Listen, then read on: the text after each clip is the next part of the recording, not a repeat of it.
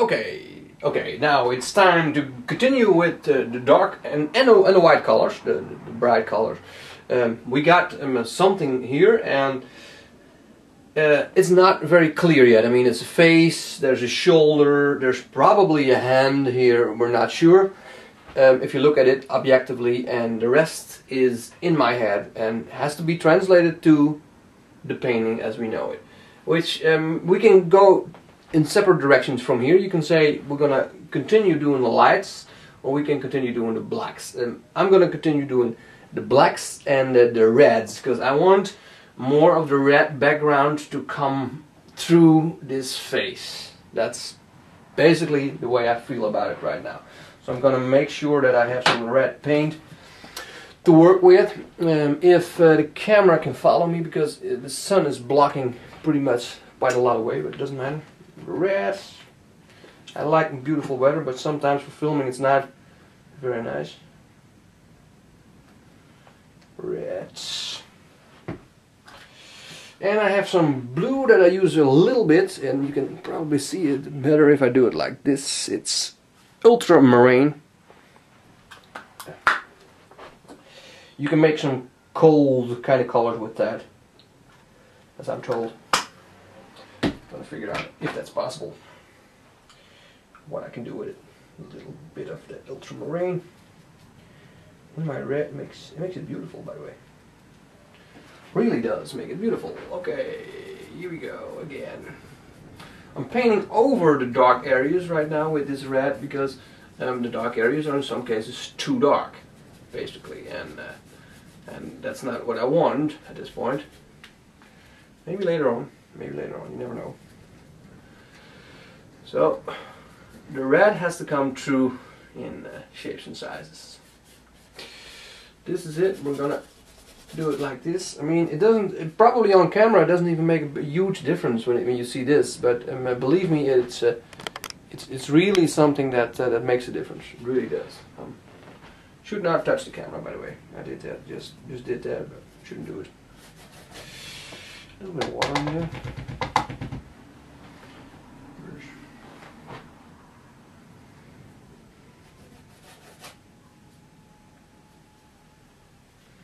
I mix it up like this, you know, for example. See? There's the blue here. There's the blue. There's the red, and I mix it up like that. It makes a little bit brownish red kind of color, which is not much different from the background. I know, because I use the same red for the background, but it gives a nice feel to it. So do it over the already existing red. The thing is, if you are creating a background like I did in the beginning, I told you about this a week ago, a rough background, it means that if you paint over it, you cannot paint it like Rembrandt did, for example. It's not possible. I mean, for me it's not possible because I'm not that skilled, but next to that, it's not possible when you're so rough to paint something so precise. It would be it would look like shit, basically. It doesn't look like anything. So don't try to achieve that, you know. Go with the flow and be rough if you want to be rough, you know. If you know what I mean. I mean, it's pretty hard to explain this, I can tell, but okay, see, what can I do with this? See, this is some red. Yeah, you see, you know, painting is thinking, you know, and sometimes you are just painting, but on the other hand, you are thinking about, okay, how is this going to turn out? What do I need? What do I use to make this work the way I want it to work? And that's what I'm doing right now. I'm not sure.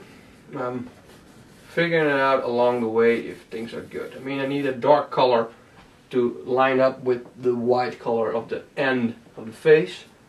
I'm not sure how dark that color has to be, so I'm going to try this out for now, see what it does. Because, you know, it shapes the face and it gives the face the absolute needed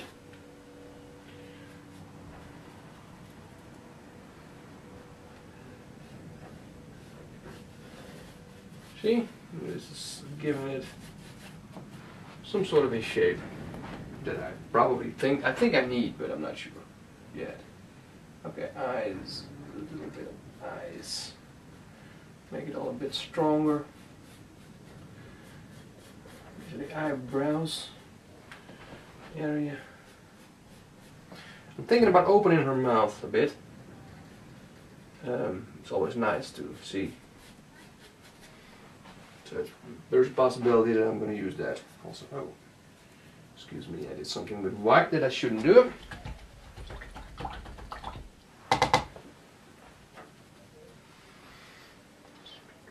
Talking about white, it's probably a good idea to use some white here to make sure that I have this open mount. See, it's not that hard to create an open mount. See, you see already now you can see that where you thought the underlip was is now set of teeth. That's the beauty of it. You know, it's not. You don't have to think about it that much. I mean, it works out. Almost always works out that way. In a well done way. Nose was a bit too straightforward. Need to make it a little bigger. Let's see what it does. Eyes. Wide are the eyes. So the chin. This is chin.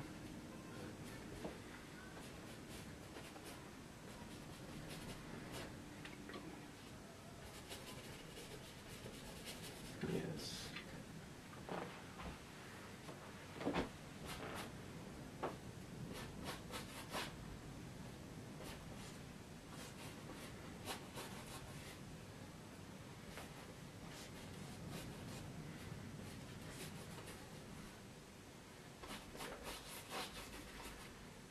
See, these are the fingers coming out like this.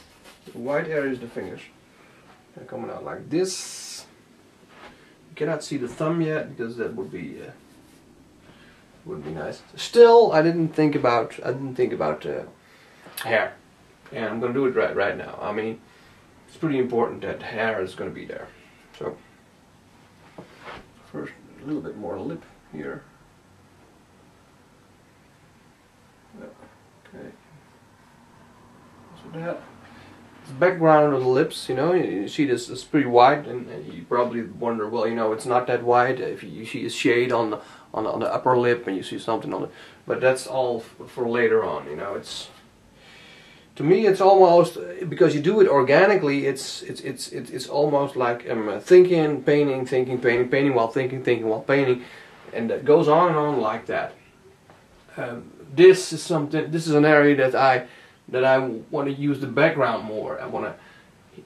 This is probably something I'm going to work out more, so I'm not sure what I'm going to do with hair, but I probably will suggest hair very tiny, in a very tiny part, in which your eye and your imagination has to make off that there's more hair than I just painted.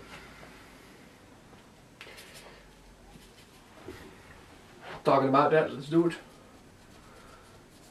Yeah. I use a pretty wet brush. I wasn't very satisfied with that, but it's like that. Yes, and that's the way it is, baby. Yes. Okay. Here we're gonna go with some blue. One there. Yes.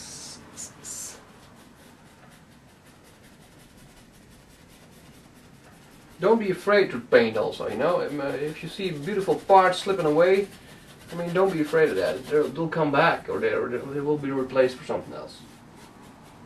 It's not something that's to worry about. You know, if you need to do this, you need to do this. It goes for the complete painting process, by the way. If you believe you need to paint, you need to paint.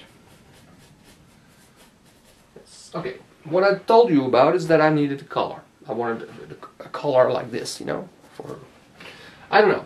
I decided not to do it because I think that the neck and the things that are working out here are pretty fine, pretty nice. Give enough suggestion to work on. This part is going to be background. This part is going to be background. This is what I'm going to aim at, and this, so that you get some sort of a directional phase, directional position in this painting that's going to be nice and worked out. And the rest is up to your suggestions. It gives a pretty nice black, white, clear white, a pretty dark part to this painting. That's what I'm like to achieve with it.